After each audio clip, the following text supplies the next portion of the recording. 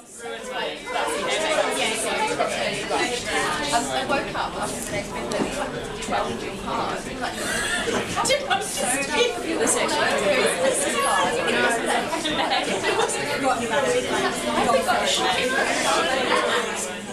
Like a goldfish. How ridiculous.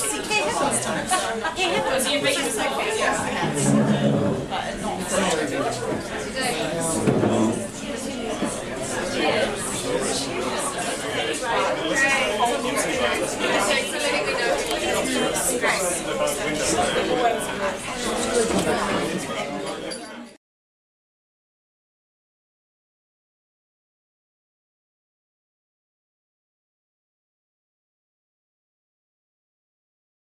For all coming along tonight. It's going to be, I think, a really nice, relaxed, casual evening. Great food, some tasty wines, and I think first thing to remember, this is a sort of a night to sit back, relax. I'm not going to sit here and melt your faces off with a whole lot of technical information, because this is more of a, just a sort of drinking and eating rather than an official sort of tasting. So we're just going to relax and have a good time.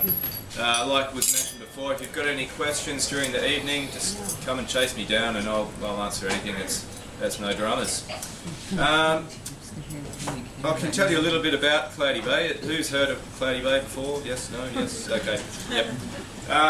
So I guess, like was said before, we're quite lucky, I guess. Cloudy Bay's had some great success over the 25 years that we've been making wine down in Marlborough, and it is actually our 25th birthday year this year, which in the world of wine doesn't really mean a hell of a lot when you look at countries like Spain and Italy and France, but certainly in our region it is a bit of a milestone. We were one of the first 5 wineries in Marlborough, which is on the northernmost part of the southern island, and I guess in many respects we were kind of in the right place at the right time with the right wine, and people got quite excited about our Sauvignon back in '85. But we've consistently, I think, delivered over the last 25 years, and really we do work very hard on dotting the I's and crossing the T's and trying to do the right thing and really hit the mark every year on year. So Sauvignon's really what we're best known for. But in saying that, there's a hell of a lot more to the story of Cloudy Bay than just Sauvignon Blanc. In 1987 we started making sparkling wine and got involved with Veuve Clicquot, the champagne house, around about 1990.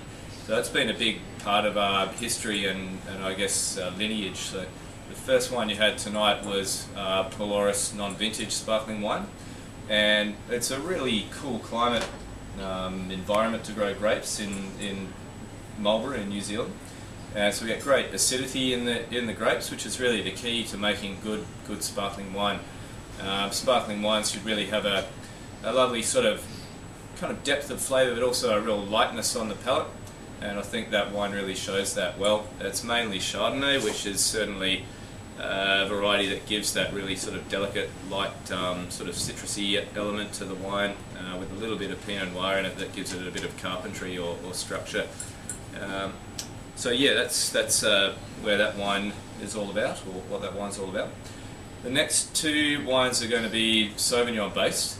The first wine which you have now is the 2010 Sauvignon, which has just been released around about a week and a half ago. And this wine's really all based around vineyard flavours and picking over a series of different ripenesses, which really what we're trying to do is capture some nice green herbal, sweet herbal tones. The first dish has got the salsa verde in there, which I think is going to be a really good match because we want some of those nettle-y characters in the wine, not sort of green capsicum-y characters, that's getting a little bit too green and nasty. Then capture some nice citrusy notes and then push up into those tropical tones that Sauvignon can have. Our wine's got a nice, I think, restraint to it. It's a lovely balanced wine with really fine acidity, which makes it nice and refreshing. And that wine's really built around a nice acid core, which gives it its structure and kind of cut across the palate. The second wine that's going to be paired up with the meal, or third wine for the evening I should say, is another Sauvignon Blanc. Has anyone heard of a wine called Coco before? Yes? No? A couple of people? Okay, so totally different beast. The first Sauvignon that we've got now is all stainless steel fermented, and really my job's to put on my white gloves and handle the fruit really delicately and not really build a lot into it from a winemaking perspective. It's just showcasing the vineyard.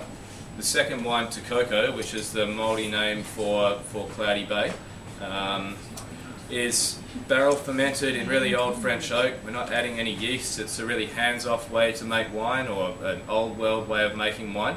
And that wine's really all about savouriness and texture. It has more of a memory of the vineyard. So there's definitely fruit there, but rather than being sort of upfront and punchy like this wine that we've got, it's a little more subdued, and characters like lemon thyme, nectarine, pink grapefruit, ginger spice, dried herbs, that sort of thing. So a really, really different wine, and I think challenges the kind of concept of what a Marlborough Sauvignon Blanc looks like.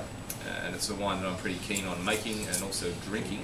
And it's a really great food wine because it does have that textural element. So when we've got dishes like we're going to have tonight that have that textural element to them, not only just a flavour sort of side to them, it should bounce off the wine really well. So I'm going to sit down and let you get back to your conversation. Scream out if you've got any questions. Thank you.